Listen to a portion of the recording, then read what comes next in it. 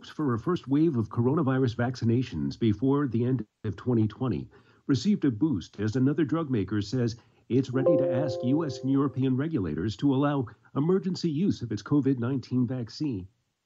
AP's Mike Hempen has more. Moderna is asking regulators to allow emergency use of its vaccine as new study results confirm the tests offer strong protection.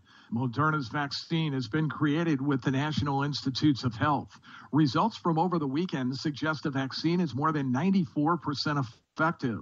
Moderna says the shot's effectiveness and a good safety record so far, with only temporary flu-like side effects, mean the vaccine meets the requirements set by the Food and Drug Administration for emergency use before the final stage testing is complete. I'm Mike Hempen. If the U.S. Food and Drug Administration agrees Moderna's product is safe and effective, the first of the drug's 2 doses could be given to millions of people by the middle of December. U.S. President-elect Joe Biden is continuing a push toward diversity as he rolls out administration appointments. AP's Sagar Magani has more. Biden's announcing his senior economic team, highlighted by former Fed Chair Janet Yellen, who would be the nation's first female Treasury Secretary. He's also tabbing Neera Tanden to lead the Office of Management and Budget. She would be the first woman of color in that post, as would Cecilia Rouse, atop the White House's Council of Economic Advisors. Biden's picked her to chair the council. Sagar Magani, Washington.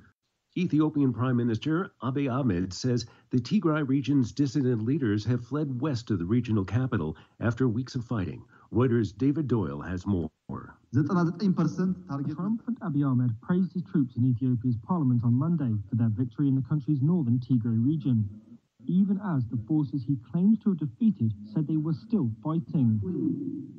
His soldiers captured Tigray's capital Mekelle at the weekend, prompting a declaration that a military operation in the region was completed. Abiy said they'd carried out a special surgery in Mekelle and not destroyed the city, nor killed a single civilian in the region. But in a conflict where information has been difficult to verify, the rebellious Tigrayan People's Liberation Front has a different version of events. It says Mekelle suffered heavy bombardment.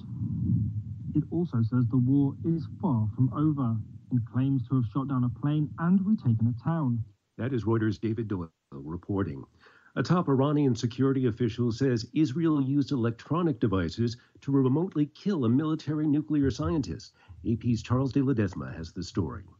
The remark from the secretary of the country's Supreme National Security Council drastically changes the story of the Friday slaying of the nuclear scientist.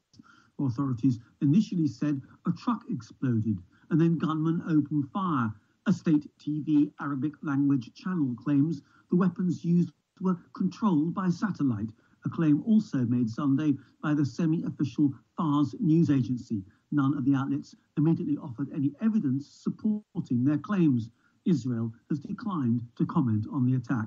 I'm Charles de Ledesma. Britain and the European Union are warning each other that time is running out to reach a Brexit trade deal, with big differences still to be bridged on state aid, enforcement, and fishing.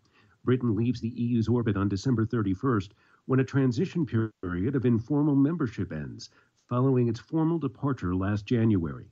British Prime Minister Boris Johnson says a deal would be preferable, but that Britain will flourish without one. Merriam-Webster has announced its annual Word of the Year.